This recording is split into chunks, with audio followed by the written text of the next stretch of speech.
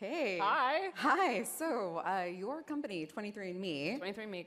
it's a catchy name, uses spit tube tests to test from anything from where our genetic ancestry came from, to health traits, to whether or not we are going to be more prone to drinking coffee.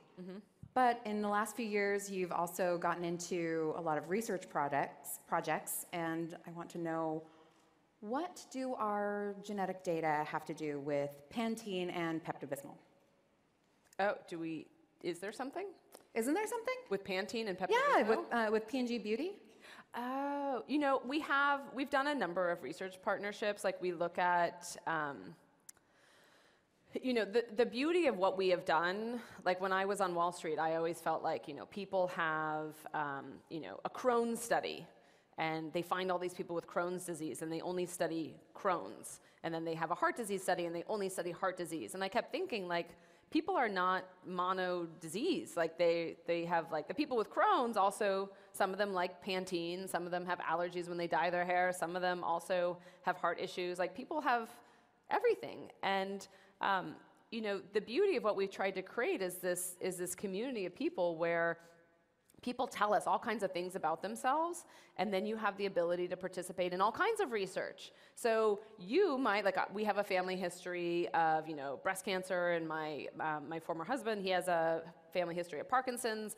We could be a control for you if you said, oh, you had, Crohn's in your family. You could be, you have the Crohn's, like we can be controls for each other, and that we can answer questions about everything. So it's been really fun for us to do research in a number of the traditional disease areas, but also ask people about their daily life. Like, what is it that is interesting? Like, all of us use shampoo, some more than others, and, makeup, et cetera. But wellness and lifestyle is a really interesting area for us to do research. And in some ways, those areas, NIH does not frequently fund wellness studies and sort of that personal care kind of area. And so it's a way that we can leverage the database that we've, in the community of people that we have, into all kinds of very different research topics that are not generally funded. I think one of the really interesting research topics lately is into cannabis. Yeah, I agree with that. So cannabis, we've participated in some research projects on that, but I think it's a whole, especially in this, we're kind of in this hybrid state of legalization, and a lot of people self-medicate. So, but because it's not federally legal, you can't get federal dollars to study, well, what really is the interaction between cannabis and antidepressants? And in pregnancy, and people use it a lot to self-medicate in, again, in cancer and depression, and obviously clearly just for recreational. But there's not a lot of data about that, and so I think that's another area. Because I feel like 23andMe, we represent research that's interesting to the people, that we have an opportunity to actually do research projects on things like shampoo and cannabis. Yeah, thank you. And I think along with not only research, but also using our DNA data for good. You recently saw the crisis at the border.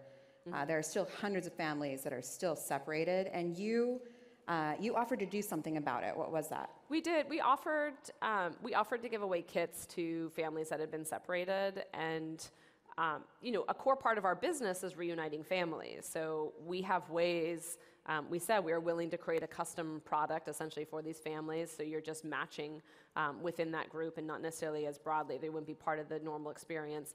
It didn't move forward because of all kinds of, there was political questions and privacy questions, and so it just, my goal, that was such a complicated situation. My goal was to try and help, but I didn't want to add to the chaos of our agenda. Yeah. So we offered to help, and I think 23andMe, we donate kits all the time.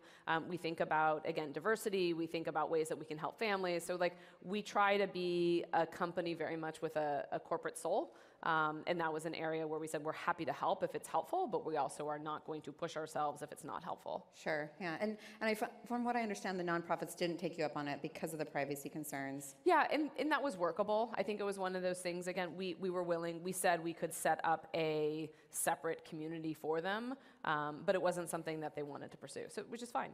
Is it something that you can pursue internally? Is there something that you can add time and resources to internally? Well, the main question is you have to get access to the people. And so, like, without them, I can't do much. Right, you don't have the list of who's who. I don't have a list of who's who. And Apparently the government doesn't have the list of who's who. I think that we would actually need their saliva. Like, we can't, there's a limit to what we can do without the actual physical person there. That makes sense. I want to talk about drugs with you, not just cannabis, but also you recently pulled in $300 million from GlaxoSmithKline. And what I want to know is, what are you hoping to come from that partnership? I love the GSK partnership. So from my Wall Street days, like, one of the things that I found remarkable is how horribly inefficient drug development is. So I used to joke, because I lived in Poland briefly, I was like, it reminded me of communist times. Like, it was the only industry I knew that actively bragged about how they got worse every year. Like, so when I started investing in 1996, it was $700 million to make a drug, and when I left, it was $3 billion to make a drug. Like, who does that outside of communism?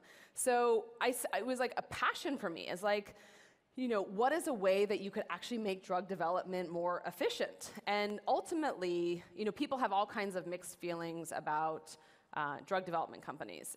But ultimately, like, if you're somebody who has hepatitis C, you are very grateful to Gilead for making that drug come to market that cures hepatitis C. So ultimately, like, I want us to be in the business of actually having a meaningful impact on our customers' lives. And if some of our customers want to prevent disease, we're going to help them prevent disease.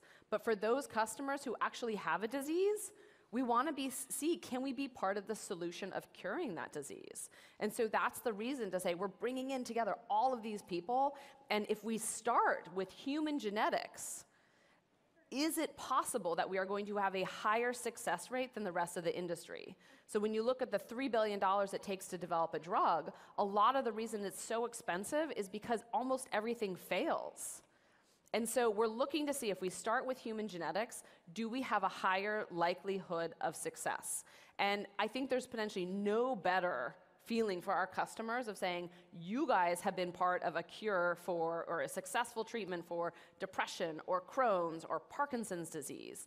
So we're really trying to see, you know, again, have this huge community, have people who are consented and engaged in that research, and develop, you know, those therapies. What happened, the reason why we signed up with GSK is that, I joke, like, each one of our molecules is like a child. So, you know, we have over 10 children in development, and it becomes at some point a lot. Like, it is a lot to scale that. And GSK, what they do, they have a phenomenal team. They understand genetics, and they know how to scale. It's like thousands of people in the building who really, like, they spend their entire lives dedicated to trying to develop drugs and make an improvement in people's lives.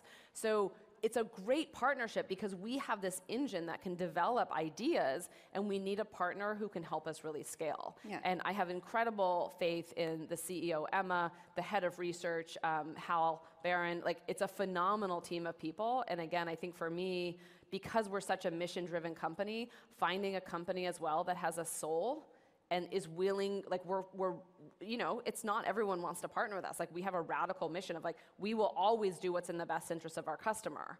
And so GSK is the type of company that is really willing to think about, how do we actually treat people differently in a clinical trial? How do we make sure that people feel engaged? Like, what is the right way that we can do this that really gives back to our customers? At the same time, and you have, what, potential 3 million people to add to their data set, but at the same time, there have to be some privacy concerns, right? So how do you handle, people have opted into 23andMe, and they've opted into 23andMe research, but how do you handle privacy and data going to GlaxoSmithKline? So 2 things. First, the data doesn't go to GlaxoSmithKline. Like, it stays, your data is consented to stay within 23andMe. So we're working with them on analysis, but the data is staying within 23andMe. Secondly, one of the first things we did when we had this announcement is we emailed our customers to say, if you do not want to participate and you want to change your consent status, here is how you do it.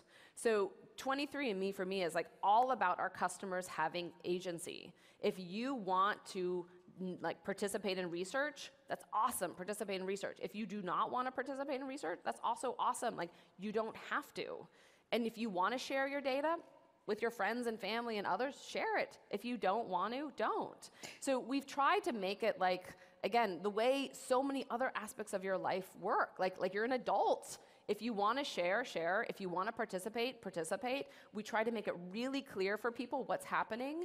And if you do not want to participate in research, you can just opt out. So they're already automatically opted in. They have to go and opt out? Well, if you, for instance, are a customer and you have opted into research, we send you a message saying, we are doing this research program, and we ask you, do you want to, I mean, we're not asking whether or not you want to say yes again, but you have that opportunity at that moment then, or you have the opportunity at any time to say you do not want to participate again. Okay, so if you have opted in, then it goes, and I understand it's anonymized data that goes to Glaxo. It's always anonymized. It's not, there's no data going to Glaxo. So to me, that's like one of the most important things. Like, the data is not going over there. It's staying within... It stays within 23andMe, and what we do is imagine, like, we're looking at all this analysis on, let's say, Crohn's, and we look at, 20,000 people, and we say, okay, look, there's this mutation here, and there's a mutation here, and those look like potential drug targets. No one wants the individual level data. It's not interesting. Like, what you want is the conclusion from the aggregate information to say, and what Glaxo is great at is that follow-up. Like, the follow-up of, like, how is it, like, again, for our what I refer to as our children, our drugs in development or in research, is that all of those require a lot of wet lab work, and that's where GSK can scale. Like, they have all kinds of ways to be able to scale that development process. So you are doing the research internally and then telling them, based on our research, this is what we see. We collaborate and we work with them on that. We'll go through and we'll say, hey, here's what we're finding on the aggregate data. Got it. And then we look at it, we've always said that there's a funnel.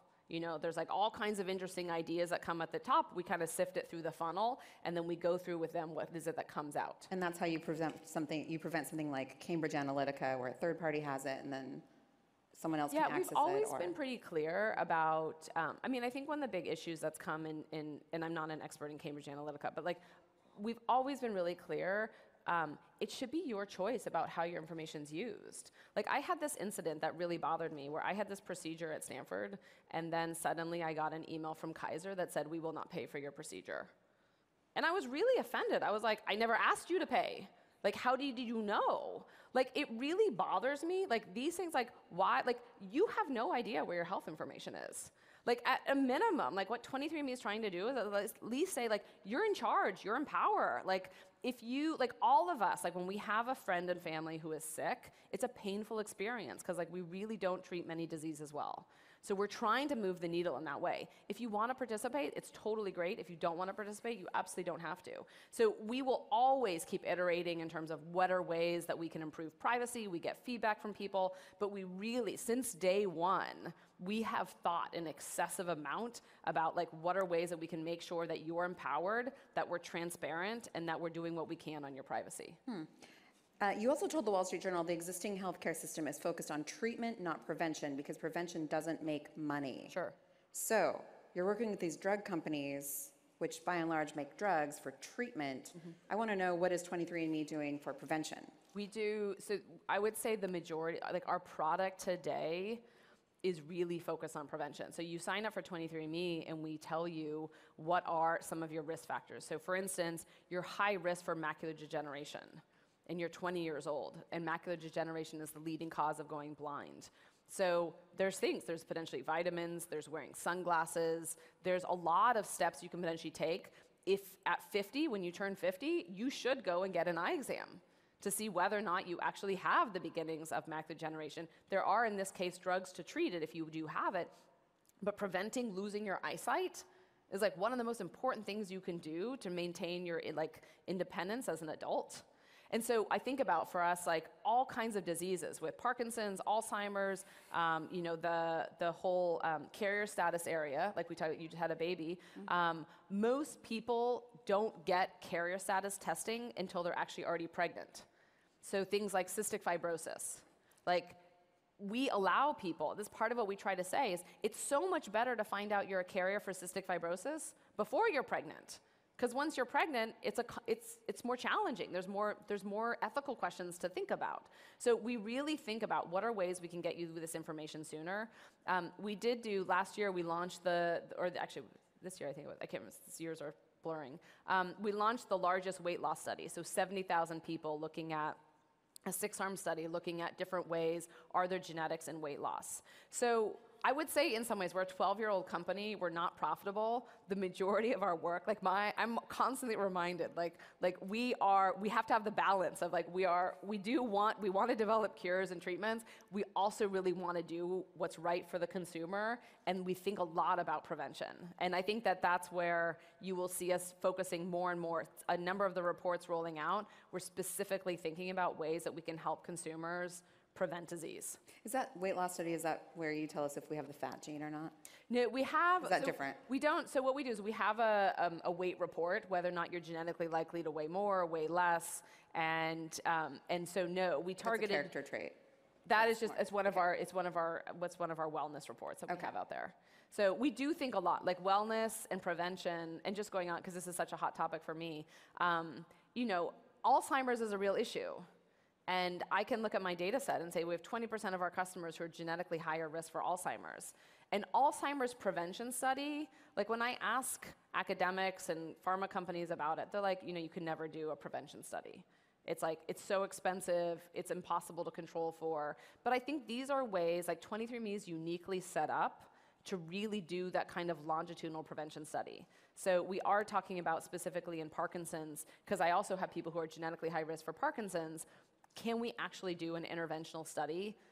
That's going to be a 10-year study thinking about are there behaviors that specifically help prevent or mitigate the outcome of the disease.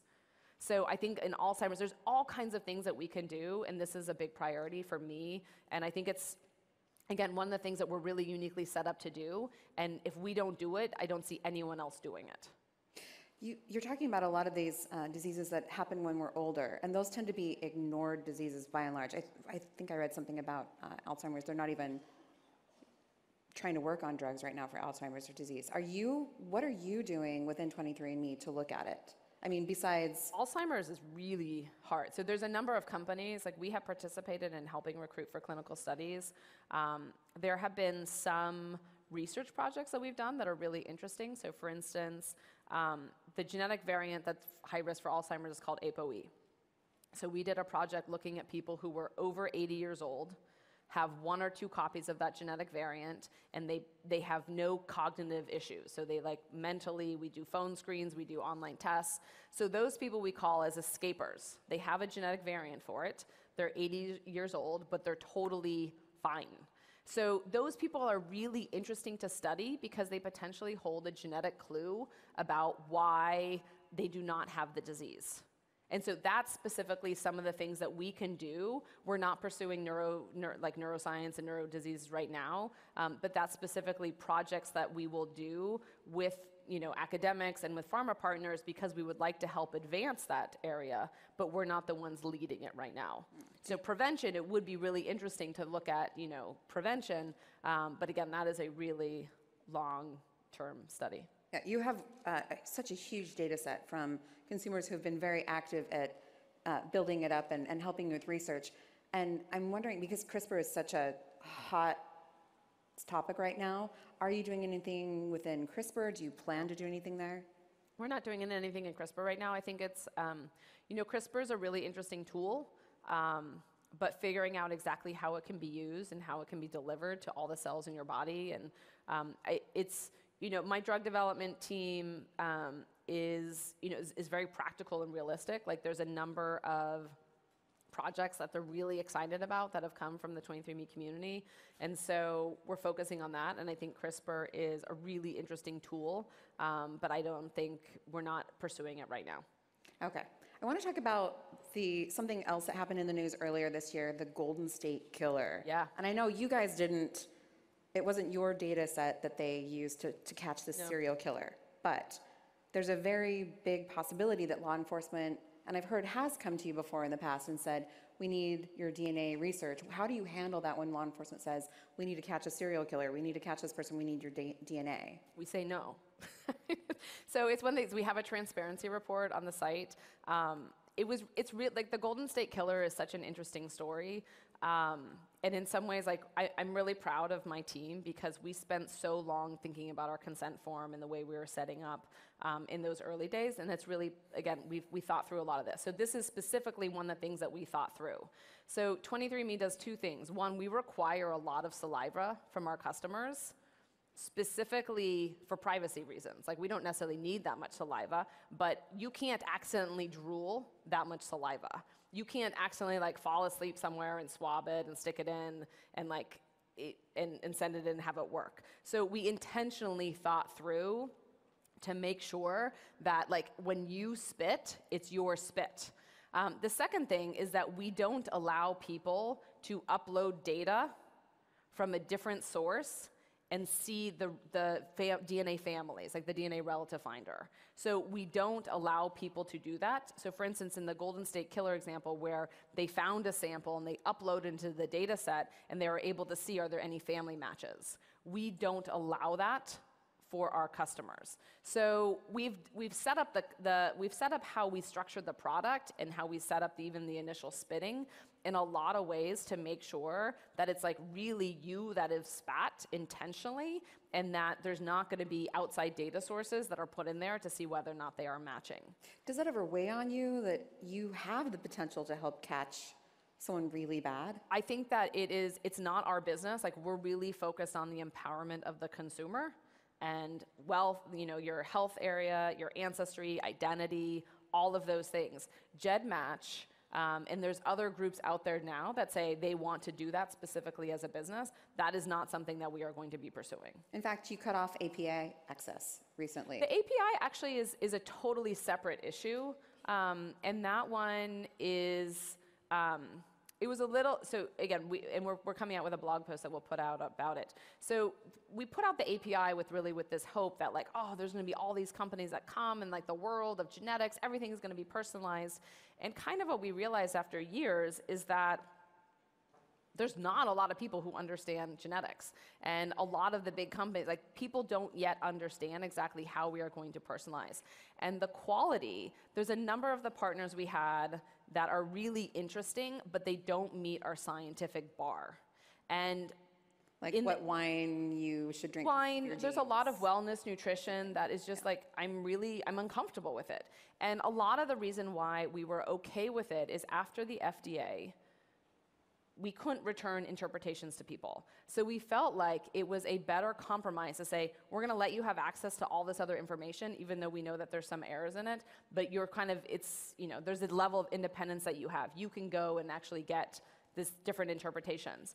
But after BRCA came out, in some ways the scale tipped because we're giving you a lot of the really valuable information, and then a lot of the information that people are getting from some of these other sources was causing a lot of concern, like medical concern. And then I think that, you know, one of the things I've often said is that healthcare was the original fake news.